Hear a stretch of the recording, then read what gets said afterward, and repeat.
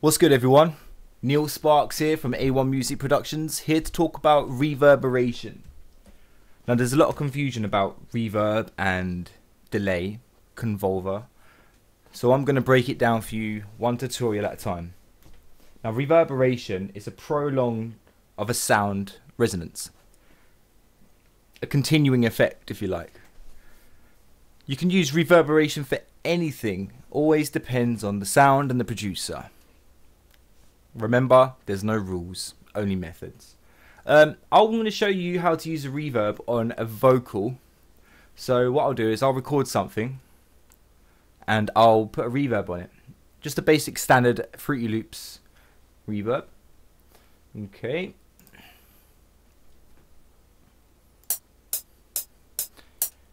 One, two, one, two, one, two, reverberation, reverberation.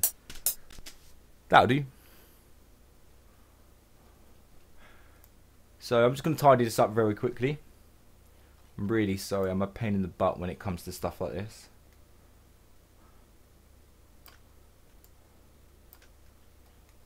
Okay, now that's tidy. Just going to play it.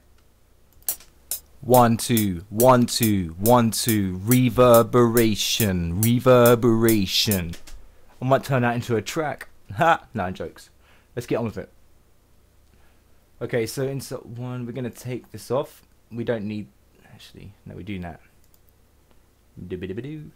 Let's give this another channel. Control L. Okay, so there's two types of reverberation. There's reverb and a convolver. And we'll go through all of the methods of delay and reverb, but I just want to stick to the first one. So reverb 2 you should have in FL Studio 12. Hopefully you guys are up to date. Now what I'm going to do, I'm also going to put a reverb on my recording voice, and you can see that my voice is now reverbed. Now, do not get too confused with these, alright? Okay, this is the low end. Sorry, the low cut. And this is the high cut. 1, 2. 1, 2.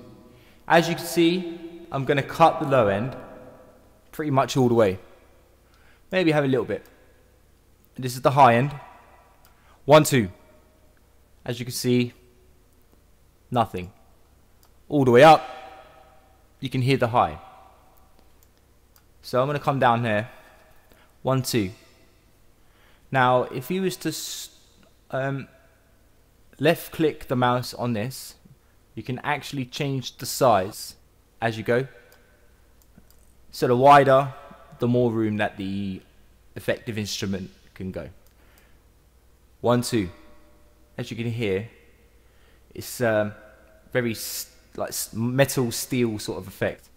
Now if it's wide, it's got so much more room to play around with. I'm just going to have it just about there. Okay, this is your box.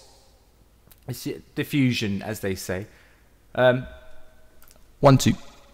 As you can hear, it's kind of delay, if you like.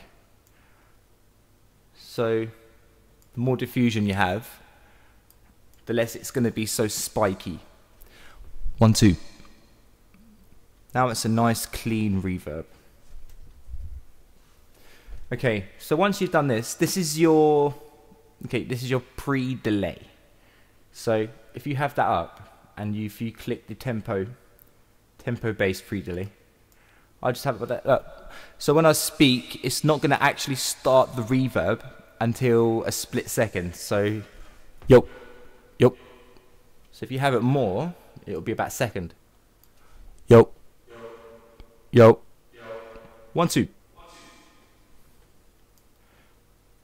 And I think that's really cool to have. Yo. That's pretty cool. Okay, this is your bass multiplier. I always, not always, but most of the time I have that down. Okay, this is your crossover. 1 2 1 2. Okay, this is your decay time. This is how long it's gonna last for. 1 2.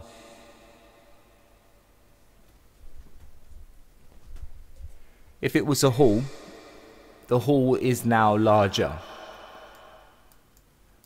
1 2 1 2. And this is your damp. 1 2 1 2. Okay, this is your early reflection. When I have my wetness up a bit more, keep you dry more than you wet, because otherwise your reverb is going to be more than your actual recording. 1 2. Yo. Oh, smoke the ganja, Rastafari rude boy. Na na na. Hey yo. Rastafari rude boy. That's effective. Extremely effective. So, if I was to put this on, number 1, let's see how it sounds.